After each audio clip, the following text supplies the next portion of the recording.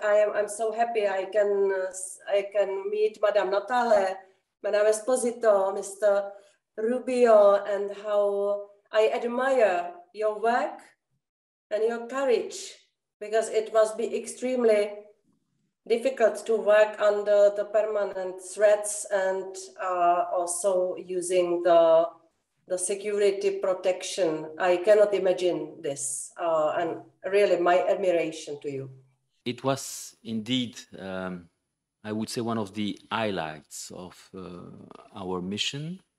We met with these three threatened journalists in Arzano, Marilena Natale, Mimo Rubio, and Luciana Esposito. But more than this, we managed to organize a dialogue between these three journalists and the Vice President of the European Commission, Vera Jourova. And today, Jourova's office told me that it was very impactful for them, that discussion between the Vice President and these three journalists, and it will have an impact on EU policy.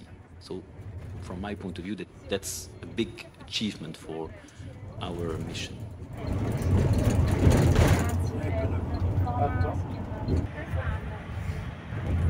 I've been rather impressed by the work of the Coordination Center, even if I agree we need to be cautious about the independence of such a body, but I think they are doing their job in a very professional way. In contrast, I would say, I'm really amazed by the total lack of political willing from politicians. It seems to me that these politicians are like afraid to strengthen media freedom, afraid of journalists. And my question is, why?